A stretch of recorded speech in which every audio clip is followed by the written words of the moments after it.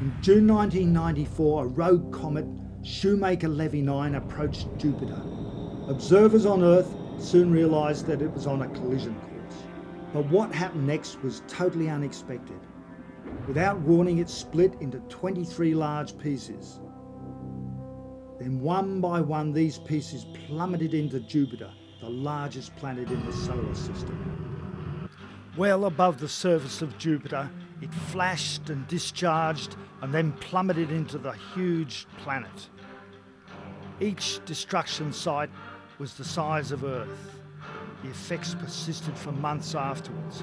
Simultaneously, a transparent gas cloud was released that enveloped the planet. For the first time, modern man had witnessed a comet collide with a planet. What was thought to be a stable solar system was now a place where the unexpected could happen. Could this have occurred on Earth? Had mankind actually witnessed such an event? Could it happen to Earth in the future? No one could now deny any of these possibilities. Very interested in the fact that Jupiter was found to emit radio noises, because that was one of Velikovsky's predictions. And that was quite unexpected. It was unexpected, yeah. Cosmology is supposed to be the queen of the sciences, yet its students are taught nothing about electrical activity in the universe. They go on to make the mistake of treating plasma like a heated gas, and they talk of the solar wind, for instance, and of shock fronts. Cosmologists need to rethink their ideas about gravity. If you look at our solar system, it's a complete fruit salad. The different characteristics of the planets, their tilts, their spins and their atmospheres, all belie the idea that this has been a natural progression from some simple beginning.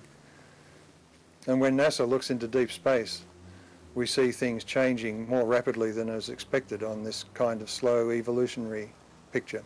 This belief in a Newtonian clockwork solar system, where what we see today in the skies you would have seen 4 billion years ago.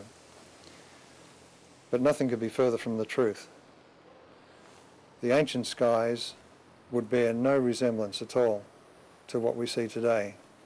In fact, I would guarantee that if any of us were transplanted back in time, if that were possible, that we would be frightened out of our wits. We're at the Tidbinbilla Deep Space Tracking Centre just outside Canberra. It's one of 3 tracking stations used by the Deep Space Tracking Network in the world. There is one in Spain, one in Goldstone, California, and one here in Australia at Canberra.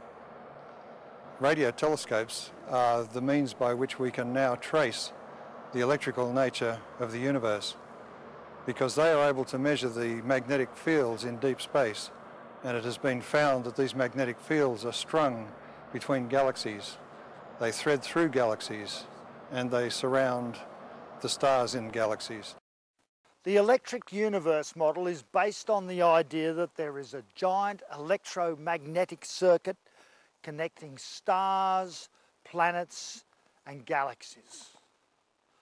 The Earth, via its magnetosphere, is connected to the Sun, which in turn is connected to the other stars.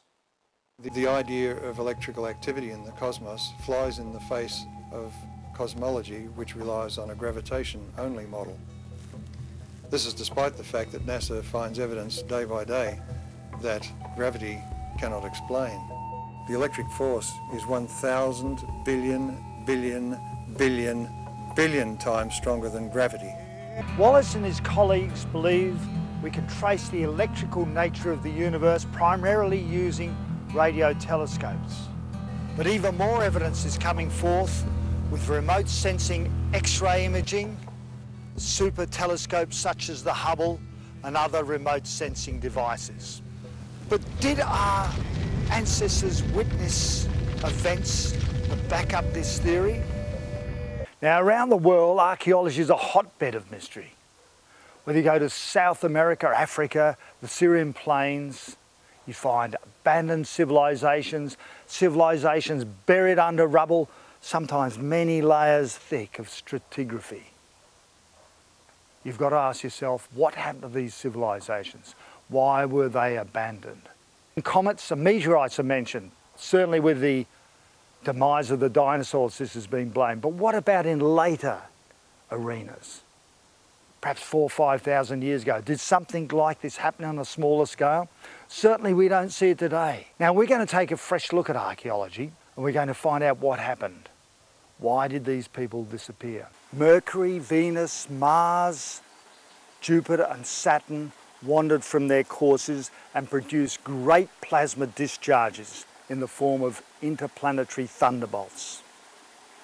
Earth too was involved in this war, and great destructions occurred amongst mankind. Well, do we have evidence the thunderbolts in fact struck Earth in earlier epochs of mankind?